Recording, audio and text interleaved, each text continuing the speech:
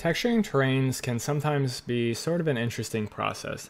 Sometimes you have the splat maps and all the textures and everything baked out along with your UVs, and other times you don't necessarily have access to the ability to make the splat maps, and you just want to basically throw your textures onto your terrain and just have them kind of work exactly how you want. But that can be a little bit difficult to set up, but I'm going to show you a technique on how we can do this using Redshift. So you will need Redshift to do this.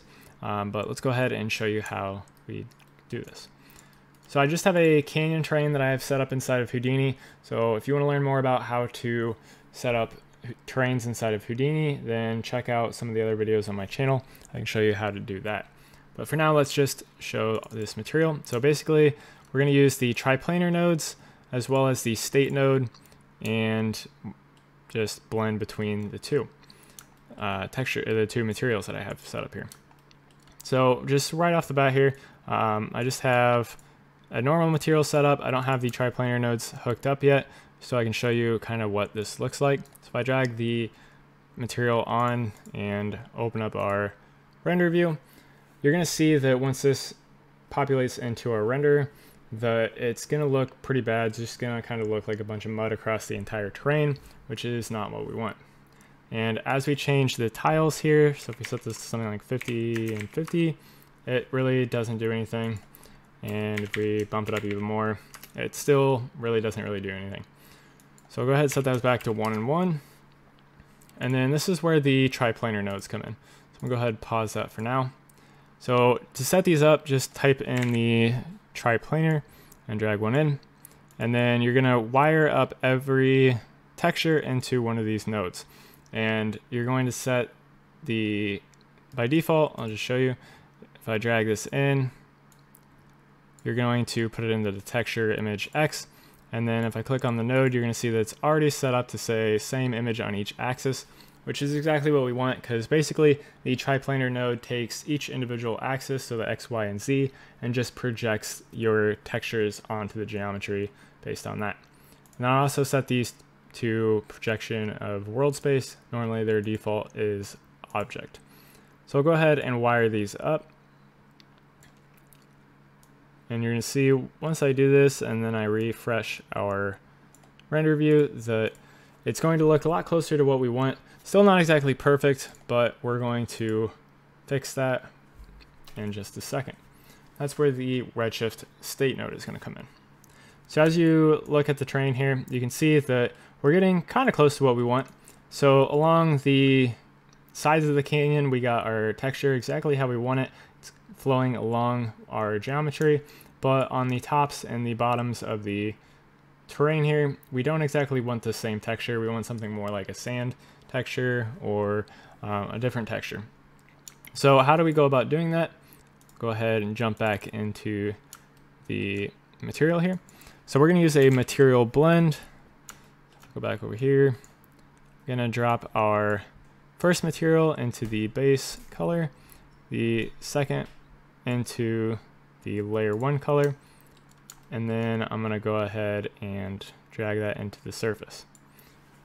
So right off the bat, that's not going to do much of what we want. We're going to have to use the Redshift state node, and this is going to do what we need. So this is a very powerful node. You can do a lot of different things with this. I'm just going to do a quick overview on how to use it for this specific case. I do have another video on my channel about how to dynamically change textures based on their rotation, or materials based on their rotation. So go ahead and check that out. We go into a lot more detail on how to use the state node and why we do certain things. So check that out if you're more interested in the state node.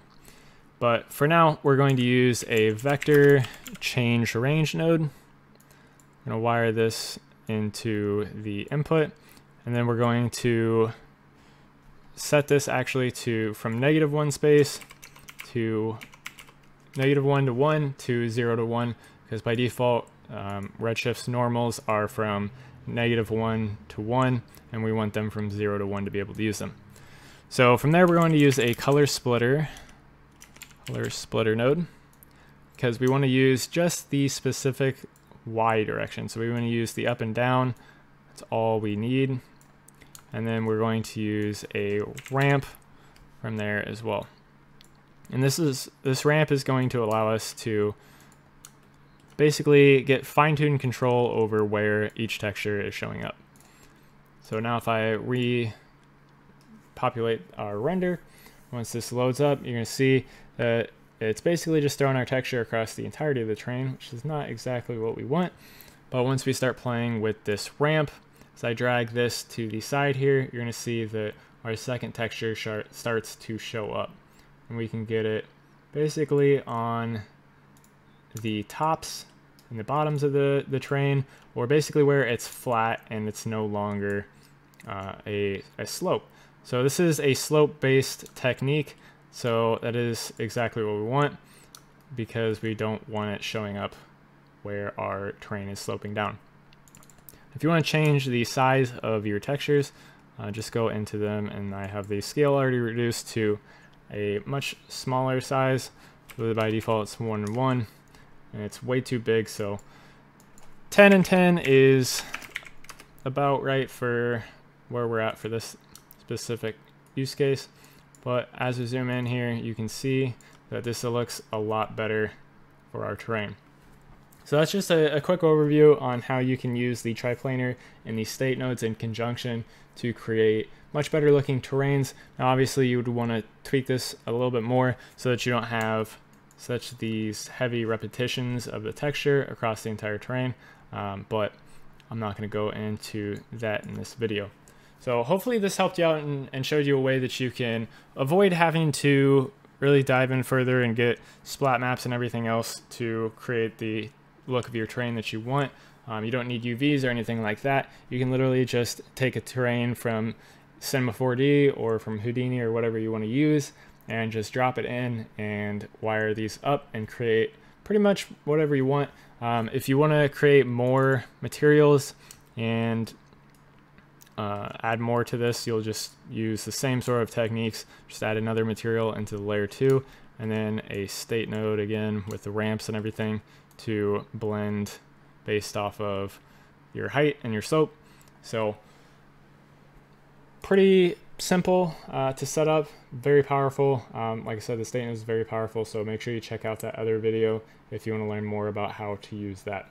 But hopefully this helped you out, and thank you guys for watching, and have a good day.